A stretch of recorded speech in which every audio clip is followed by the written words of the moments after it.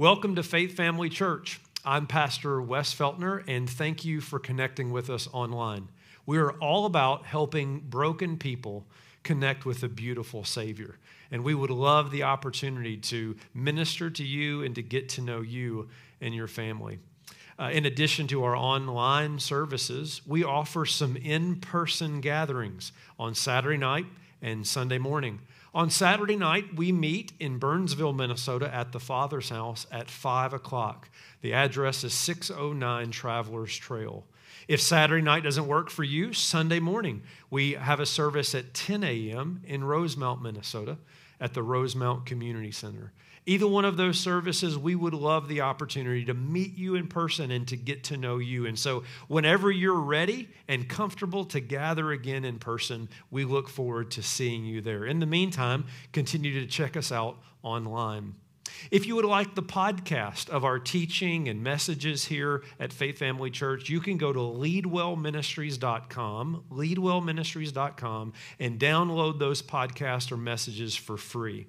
We would also invite you to get to know Faith Family a little bit more, to go to our website, faithfamilymn.org. faithfamilymn.org. And there you can find doctrinal statements and general information about what we're about, service times, locations, and things like that. And so check that out and get to know Faith Family in a more detailed way. And if you would like to support the ministry, there on the website, there's a link that says Give. You can just click that, and it will take you through the process where you can financially support the work that God is doing here at Faith Family Church. Finally, we would love to pray for you sincerely. Whatever you're going through, we would love to partner with you in prayer. So we've created some ways that you can let us know how to be praying for you. You'll notice the information here. First of all, an email, prayer@faithfamilymn.org. So you can email us your prayer request, and someone will be able to respond to you and pass that prayer request along. Also a text message option where you can text your prayer request, and someone will be able to immediately begin praying for that specific situation. These are just some ways for you to get to know us. Our hope is that we could get to know you. We would love to see you in person soon at one of our locations. Thank you for checking us out. We hope that as you're a part of Faith Family Church, that you will continue to grow deeper and deeper in the gospel of Jesus Christ.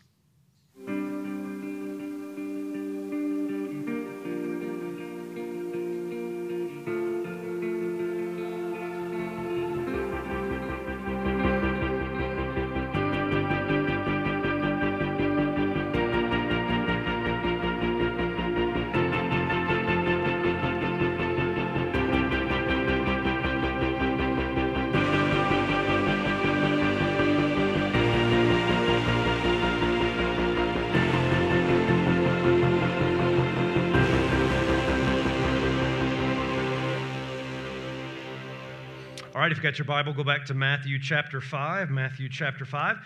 Continuing the series that we started last week on the Sermon on the Mount, focusing specifically on the Beatitudes. And I don't know that I've had more feedback after an introduction.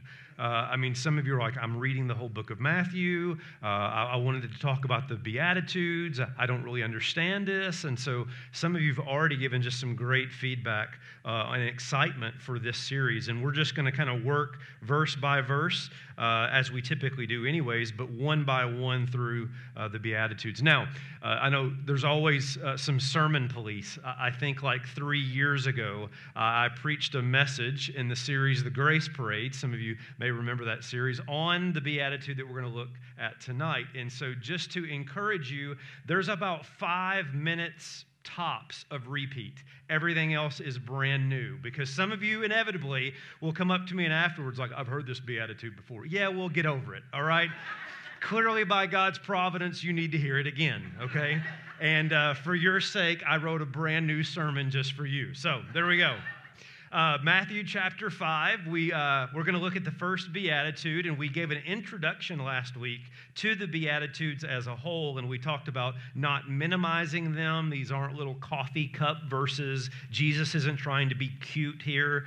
We're not to moralize them. This is not the New Testament equivalent of like the Old Testament Ten Commandments. And we're also not going to mellow them. We're going to let them say what they say, even if it stings, even if it goes against what our culture teaches us is normal or where the good life is found. And so we're going to pick it up here in verse 1 of chapter 5, and I'm going to read down through verse 12 again, even though verse 3 is going to be our primary focus. So if you're able to stand, would you please do so as we honor the reading of God's word. Matthew 5, verse 1 says, "Seeing the crowds, Jesus went up on the mountain, and when he sat down, his disciples came to him. And he opened his mouth and taught them, saying, 'Blessed are the poor in spirit, for theirs is the kingdom of heaven. Blessed are those who mourn, for they shall be comforted. Blessed are the meek, for they shall inherit the earth. Blessed are those who hunger and thirst for righteousness, for they shall be satisfied. Blessed are the merciful, for they shall receive mercy. Blessed are the pure in heart, for they shall see God. Blessed are the peacemakers, for they shall be called sons of God. Blessed are those who are persecuted for righteousness' sake, for theirs is the kingdom of heaven. Blessed are you who, when others revile you and persecute you and utter all kinds of evil and against you falsely on my account, rejoice and be glad, for your reward is great in heaven. For so they persecuted the prophets who were before you.'" This is God's word. Pray with me and for me. Let's ask God to teach us tonight. God, thank you for the privilege of being able to study your word. Thank you for these men and women, these families, individuals who've come here tonight because we want to hear from you. And we want to know what your word has to say to us. I pray, God, that you would just give me the words to say. I want to be faithful to what the Beatitude means and not anything else other than to try to communicate what Jesus meant for us to understand. Holy Spirit, the Spirit of truth, guide us tonight into truth, even if it hurts. In Jesus' name. God's people said, amen. Amen. You can be seated. Well, if there was one book that you had to read in high school, my guess is this was it. I'm referring to Harper Lee's famous book, To Kill a Mockingbird. Though, how many of you, show of hands, had to read, you were forced to read that book, all right? Yeah, a lot of hands are up. So even though a lot of us here have read the book, you may not remember the story. The title, To Kill a Mockingbird, actually comes from a specific event that happens in the story. One of the main characters, a man by the name of Atticus, he's an attorney. He buys some air rifles for his children. And when he gives them the air rifles, he gives them some specific instructions. Namely, they are allowed to kill any bird they want except a mockingbird.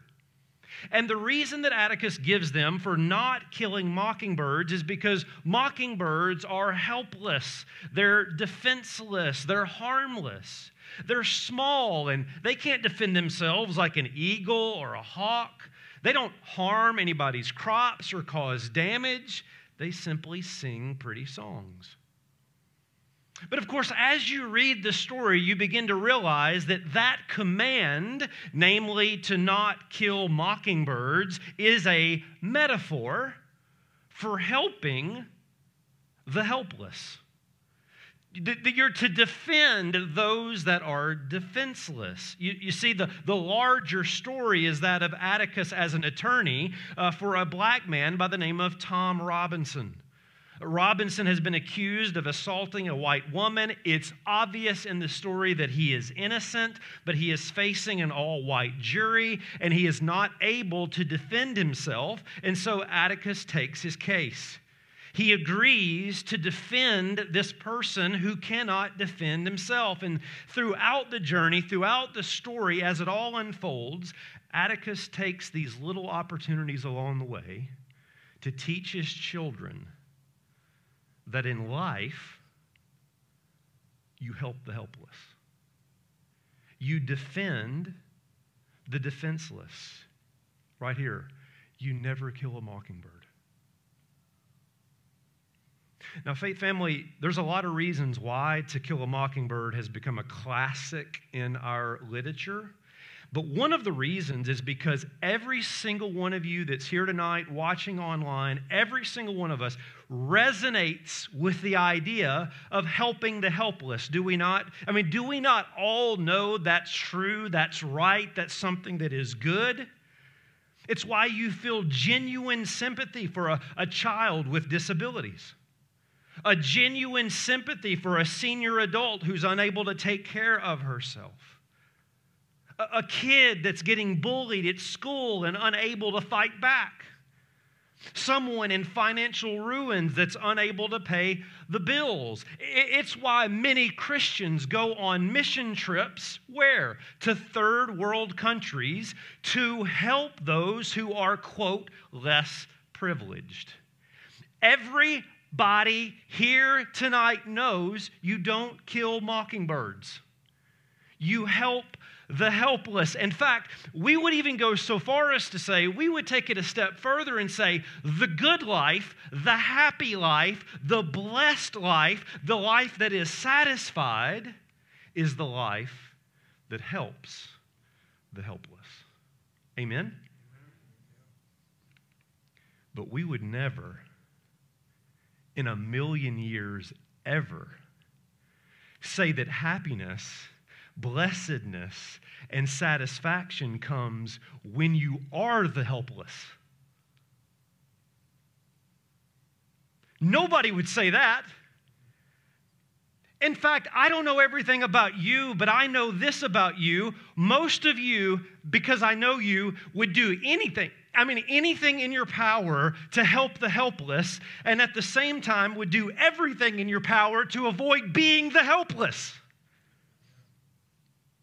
You don't want to be that person that can't pay their bills. You don't want to be that person that's lost and can't find their way. You don't want to be that person that feels desperate and needy and, God forbid, dependent. You don't want to be that guy. You don't want to be in that situation.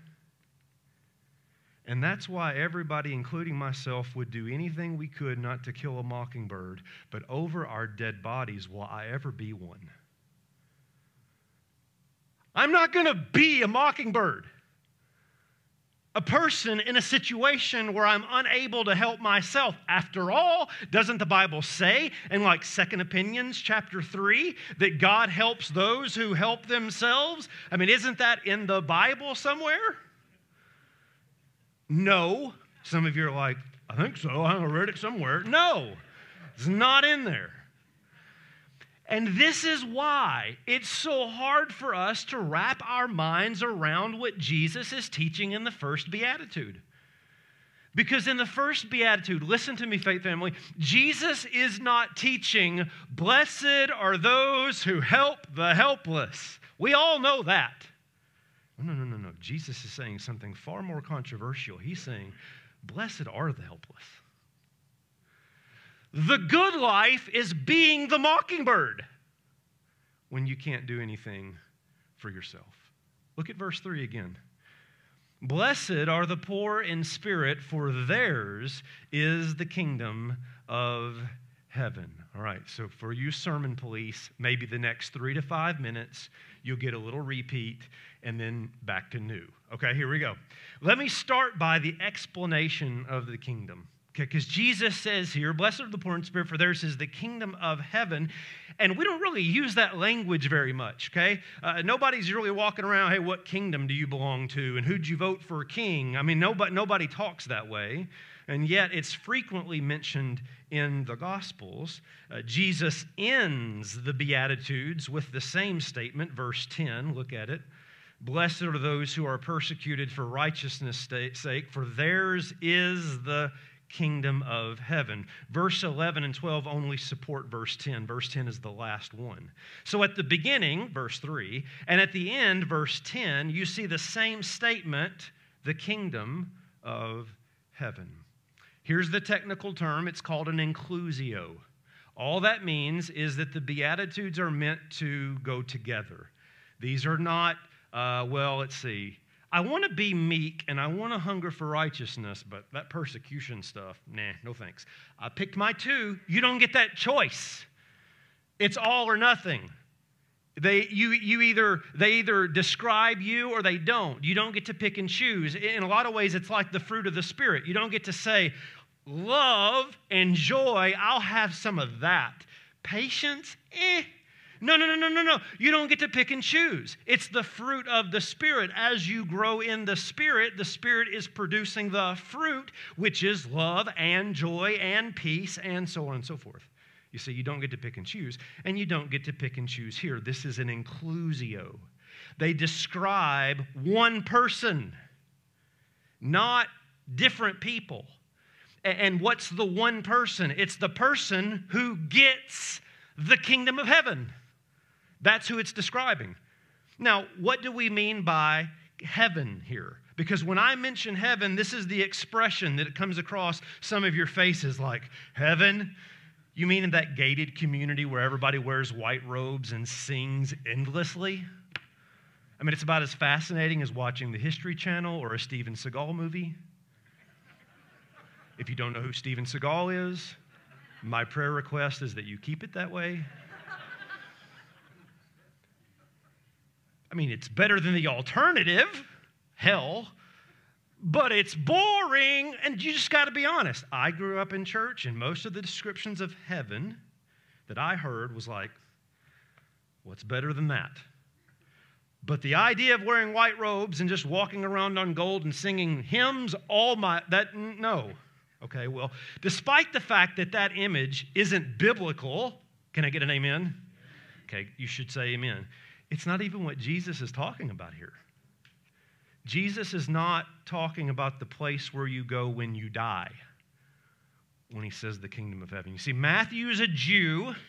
He's writing to a Jewish audience. He uses the word heaven because God, Yahweh, the Jews wouldn't say. And so out of reverence of not saying kingdom of God or Yahweh, Matthew inserts kingdom of heaven. In other words, the kingdom of heaven is the same thing as the kingdom of God. Those are synonymous terms. And you say, well, what's so exciting about the kingdom of God? Well, the kingdom of God is this. It's life under God's rule. It's life underneath God's rule, God's authority. And you say, okay, I'm still waiting for the exciting part. Well, life under God's rule, hang with me, listen, this is big. It's where the things that are wrong get made right. The things that are broken get put back together. Listen, life under the rule of God functions according to the design of God. Let me say that again. Life under the rule of God functions according to the design of God. Let me show you this. Go back to chapter 4 and verse 23. Matthew chapter 4, verse 23. And he went throughout all of Galilee, teaching in their synagogues and proclaiming the gospel of the kingdom and healing every disease and every affliction among the people.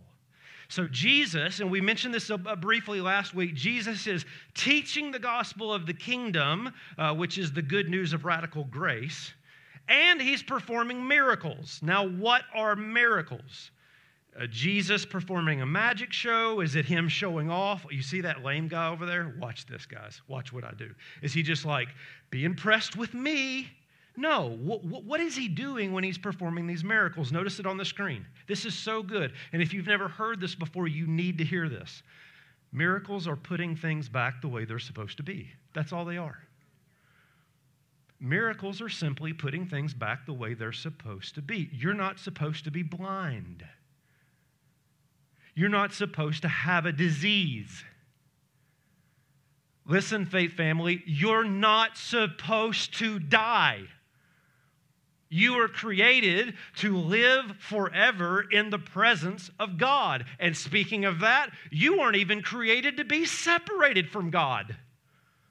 All of these things are the effects of sin at the fall of mankind. So what Jesus is doing, oh, this is so beautiful. God, give us this vision. What Jesus is doing as he's walking around performing these miracles is picking up all these broken pieces and putting them back right. You're not supposed to be lame. Walk. You're not supposed to be separated from God. Be saved. Your sins are forgiven. Do you see?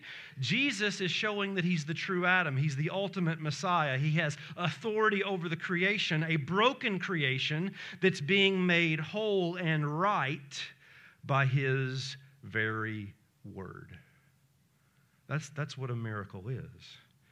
It's why when John the Baptist was in prison, and he wonders, did we get the wrong Messiah? Did we pick the wrong guy? What does Jesus say? What's the email he sends? Here it is. We got a copy of it. Matthew 11:4.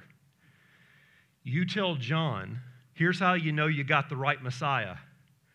The blind receive sight, the lame walk, lepers are cleansed, the deaf hear, and the dead are raised, and the poor have the good news preached to them. John, the kingdom's here. Do you know how life under the rule of God? You know why you can know that's here? Because look, things are being made right. Things are being put back together. The dead are coming alive. The lame are walking. This is the kingdom of God. Now, how many of you can get excited about that?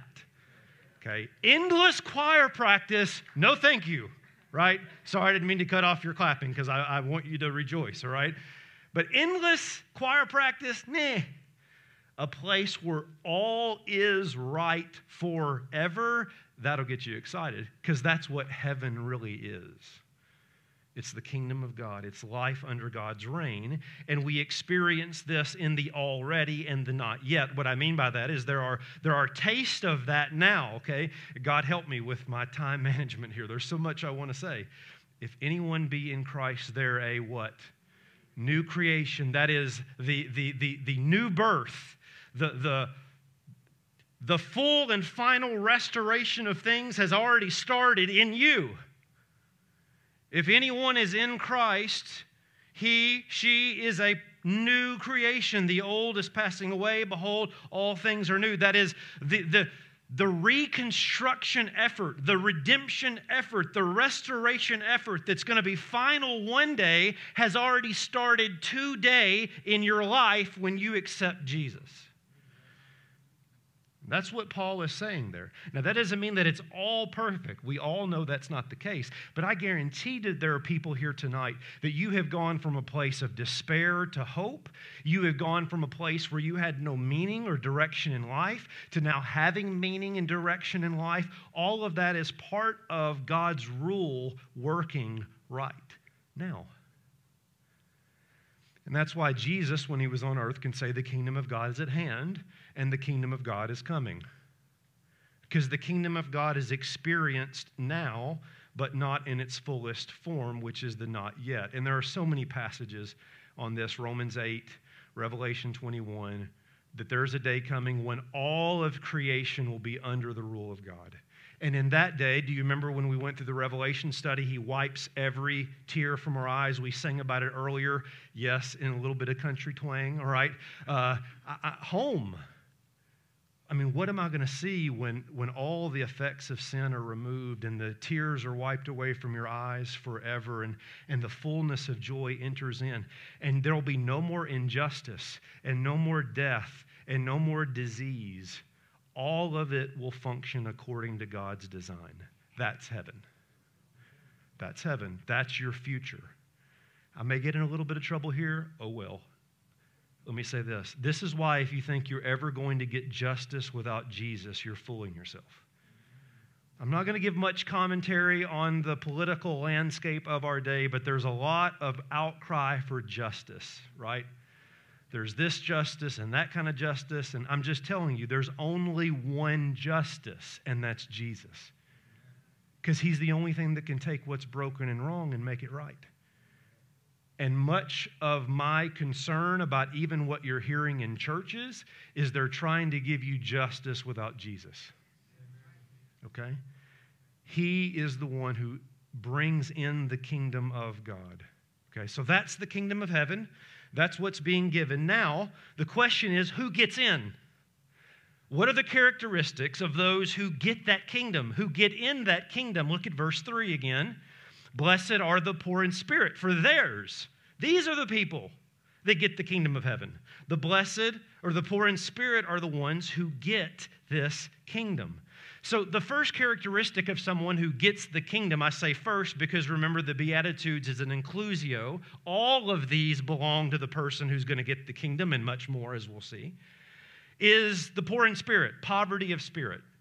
And Jesus is not talking here about financially poor. You can be poor in pocket, but not in spirit. This word poor means to shrink, to cower, like a beggar. It's a word of total spiritual destitution, spiritually bankrupt, beggars, mockingbirds, helpless, defendless. Now, it's important to note here what Jesus does not mean by poverty of spirit. He does not mean self-hatred. He's not describing the kind of person that goes around saying, I'm so worthless, let me tell you about it. That's not what he's describing. He's not describing somebody that's insecure or a coward. He's not describing a personality type. Oh, look at that person. She's really shy. She must be poor in spirit. Oh, look at him. He's really timid and hesitant and nervous and reserved. He must be poor in spirit. That's not what Jesus is saying at all. It's not a false humility. In fact, listen, faith family, poverty of spirit is not even something you can produce. It's not even something you can get, that you can do on your own. Do you remember last week, and those of you that weren't here, you can go back and watch the introduction to this series. This is why I went to Matthew 18 first. Okay, hang with me. Jesus, are y'all with me, by the way? All right, I thought so, okay? That's what I feel. Jesus is teaching the gospel of the kingdom, Matthew 4, and then he teaches the Beatitudes.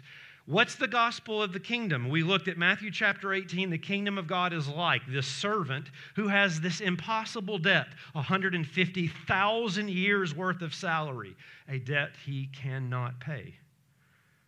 So, when he came into contact with the debt that he owed, what?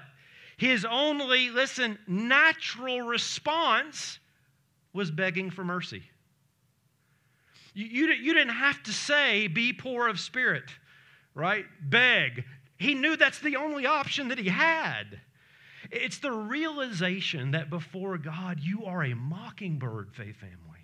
You are completely and utterly helpless spiritually, and only God can save you. Yeah, but I got a penny. Big whoop. Your best deeds are like filthy rags. Listen, your penny of imperfection is the wrong currency. The only currency allowed in the kingdom is perfection, which means you and I are bankrupt. Do you see? And that's what happens in Matthew 18, is this guy realizes the debt, and then he's got nothing, absolutely nothing he can do but plead for mercy. Now, what you might ask is, how does this fit with the miracles of Jesus? Jesus is teaching the gospel of the kingdom, and he's performing miracles. How do these two things go together? Listen. If God's kingdom is where things are restored, miracles, then the only people allowed in are the broken, the gospel of grace. If the kingdom of God is where things are put back together, then the only people allowed in are those who don't have it all together. Because if you think you have it all together, why would you need a Savior who can make you right? Oh no, once you realize that you have nothing, that's when you'll become desperate for the one who can give you everything. As long as you believe that you have a spiritual penny to your name, you will not understand the gospel of grace. Penniless!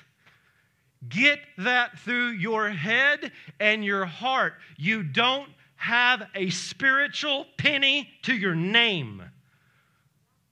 You are helpless and defenseless before God. And this is why I told you last week that the Beatitudes are going to sound very strange to what you're hearing from the world. It's why I'm preaching this right now. You and I are living in a culture right now that says you ought to fight for your rights. And we're exalting political agendas. And we have a desire for power and control. That's very different kingdom. It's a very different kingdom than the kingdom of God. Because those who enter the kingdom of God, who get the kingdom of God, aren't fighting for their rights and demanding their own agendas and standing up for themselves and defending the help. No, they're saying, I am the helpless, and I'll never have any justice in life without Jesus. I don't look to the next president to give me justice or some policy. The only justice I could ever get is in Jesus. I got nothing. I'm bankrupt. You don't see that on Fox News or CNN or whatever, all right? But let me take this a little closer to home, because it's not just an issue within the worldly culture. It's true in many church cultures. Where in many church cultures, we have all our welcome signs, but we don't really mean it. Church is for the people who have it all together, not the people who are coming apart at the seams. Oh, you listen, hear me say this. Churches build mega platforms to help mockingbirds so long as none of them fly inside. I'm serious. Mega platforms to help mockingbirds. Look at all these people that need help. And I'm not against that. I could preach other passages where you ought to serve and help others. My point is, we want to help people get it together, but not admit we don't have it together. And so if a mockingbird flies inside, we cage them up really quick. There's a story told about Mayor LaGuardia. The airport was named after. He was the mayor of New York City during the Great Depression and World War II. Quite a colorful character. He would ride on New York City fire trucks, raid speakeasies with the police department. He would take entire orphanages to baseball games. When the newspapers would go on strike, he'd go on the radio and he'd read the funny papers to the kids.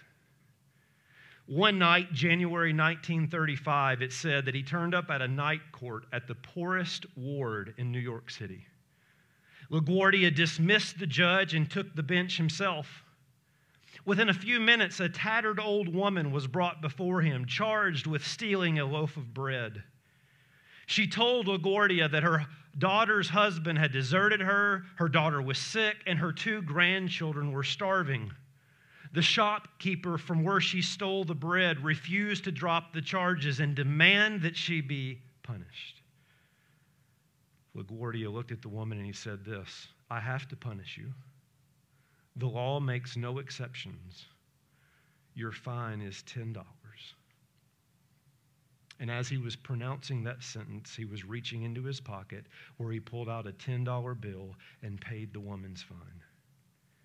He then proceeded to fine everybody in the courtroom 50 cents for living in a town where a person has to steal bread to feed their grandchildren.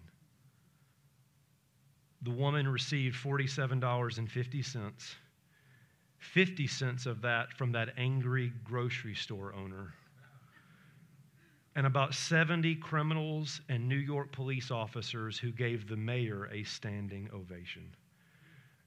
Faith family, we are beggars before God. And shame on any church that creates a culture where the very people who get the kingdom aren't allowed in church. Sooner or later, you and I must accept the painful truth of our inadequacy and insufficiency. We must come to the point of realizing that the spiritual bootstraps we're trying to pull ourselves up with need to be cut. And accept the fact that you and I cannot add a single inch to our spiritual stature. that we need to stop trying to impress God. Stop trying to earn brownie points with God. Stop offering up some religiosity that nauseates God and accept what you are, a spiritual beggar in need of redeeming grace. And if some of you don't like being told that that's true about you, you have yet to understand the kingdom. So you might say, okay, I want the kingdom. How do I get this poor in spirit? It's clear that those who are poor in spirit get the kingdom of heaven. And so I want to become like the Apostle Paul in Philippians chapter 3 when he says, I put no confidence in the flesh. I wish we had time. We don't have time to go there. But do you remember in Philippians 3 where Paul lays out all of his worldly accolades, all of his resume, and he says, but it's rubbish. I mean, I'm like a Pharisee of Pharisee. I'm zealous for the law. I am top of the class, and it's all bankruptcy. Not a cent of it could actually go towards paying off my sin debt. I put no confidence in the flesh in what I have done. You say, I want to be like that. How do I get that? Listen, faith family, notice that the first beatitude, and all of them, by the way, is not a command. Jesus, hang with me, Jesus doesn't say, be poor in spirit. That's not what he says. He doesn't command this. Why? Because poor in spirit is not something that you can muster up, that you can develop on your own. It's something that you naturally express. Let me give you an example. If I place you before the Grand Canyon, I don't have to command you to be speechless. Now, think how foolish that is. I take you out, you're looking at the ground. Be speechless. I don't have to do that. That's silliness. If I let you taste my mama's pecan pie, I don't have to command you to shout praises to God. It's not a command necessary. If I took some of you, like myself, to the top of a roller coaster, I wouldn't have to say, be nervous. You'd be like, already am, buddy. Didn't have to command that response at all. Already scared to death. In other words, they would all be natural responses to the experience of something. So how do you become poverty in spirit? Well, you don't become poor in spirit. You already are poor in spirit. So how do you come to the realization of that reality? I'll offer 3 things as we close. Number 1, an understanding of the greatness of God.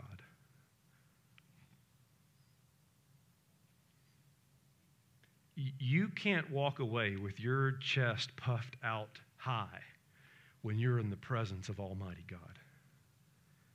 Need an example? Okay, how about Isaiah? Isaiah 6 fell on his face when he saw the glory of God and the angelic beings crying, holy, holy, holy is the Lord God Almighty. He's like, oh, snap, I'm done. I'm unclean. I live among a people that are unclean. His natural reaction was poor in spirit. I got nothing. If that's perfection, I don't have a penny. And nobody I know has a penny. The whole nation of which I'm a prophet of doesn't have a penny. I am unclean and I live among a people who are unclean. What about John in the book of Revelation? We saw this several times when we went through that series. He repeatedly falls down at the vision of God. Get up, John, get up. He's just catching glimpses and visions. Here's my point, faith family.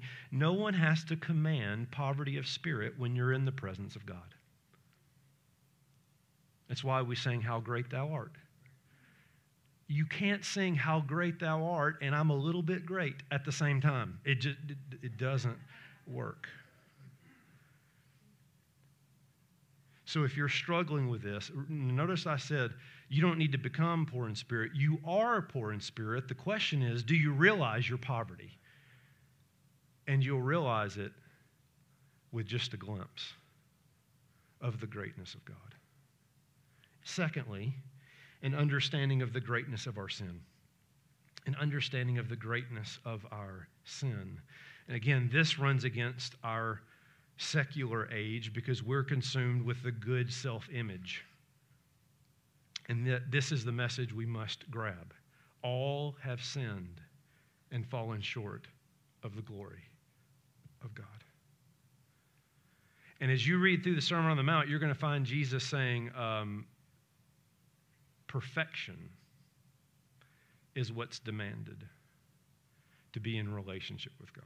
You must be perfect as your heavenly Father is perfect. I'm out. I'm out. My sin is too great. No matter what you've done, it is a sin against the holy, righteous God. And none are righteous. No, not one. You see, once you get a glimpse of the greatness of God and once you get a glimpse of what sin really is, Jesus is not going to have to command you to be poor in spirit. You'll just realize I already am. Are you with me? One last one and we're done. Is a real, and I mean real understanding of the essence of the gospel. If you've zoned out, zone back in, because I want you to hear this. What had to happen to make your salvation even an option? A 6-week course taught by Pastor Nate. Is that all it takes? A little community service? How about the death of God?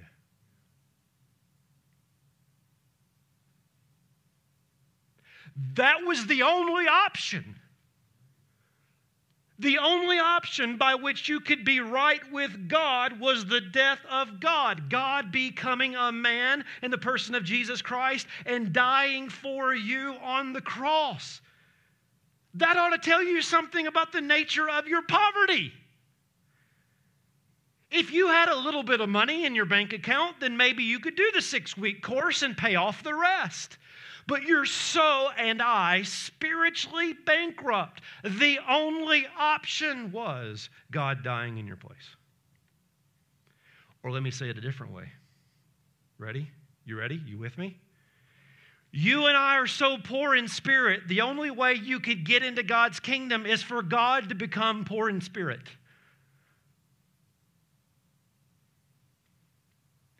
You and I are so poor in spirit, the only way we could get God's kingdom is for God to become poor in spirit. That's the essence of the gospel. You say, what do you mean? Here's what I mean. Isaiah 53, verse 3. He was despised and rejected by men, a man of sorrows and acquainted with grief. And as one from whom men hide their faces, he was despised, and we esteemed him not. I mean Philippians chapter 2, verse 5. Have this mind among yourselves, which is yours in Christ Jesus, who though he was in the form of God, he didn't count equality with God a thing to be grasped or taken advantage of, but he emptied himself, taking the form of a servant, being born in the likeness of men, being found in human form. He humbled himself by becoming obedient to the point of death, even death on the cross. And if I might give you one more that I think is the most clearest of all, look at the essence of the gospel in 2 Corinthians chapter 8, verse 9. For you know the grace of our Lord Jesus Christ, that though he was rich, yet for your sake, he became poor, so that you, by his poverty, might become rich. That's the gospel. That we are so poor in spirit, the only hope for our eternity was for God to do the most radically gracious thing that's ever been done, namely, to become poor in spirit. Or let me say it this way. Faith family, 2,000 years ago, God became a mockingbird, and our sin killed him. Not that Jesus was actually helpless, but he refused to help himself by coming down off the cross. Not that Jesus was actually defenseless, but he refused to defend himself so that he could defend you against the all-holy jury that is the righteousness of God. And one glimpse, one taste of that fact that God became poor in spirit in the person of Jesus Christ, and you won't need to be commanded to be poor in spirit. You will naturally accept you already are. And that's when the good life begins. That's when the happy life begins. That's when the blessed life begins. For blessed are the poor in spirit, for it's theirs that is the kingdom of God. And all God's people said, Amen. Let's pray.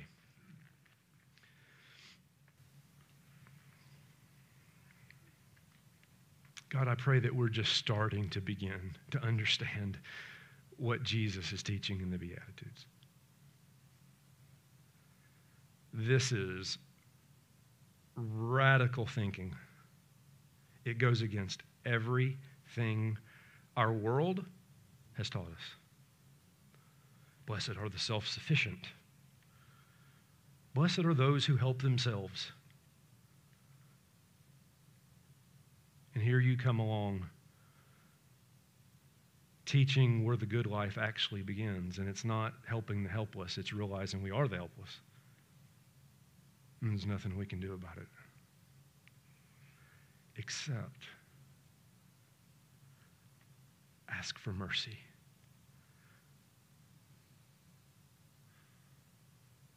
And you love us so much, you will give it to us in abundance.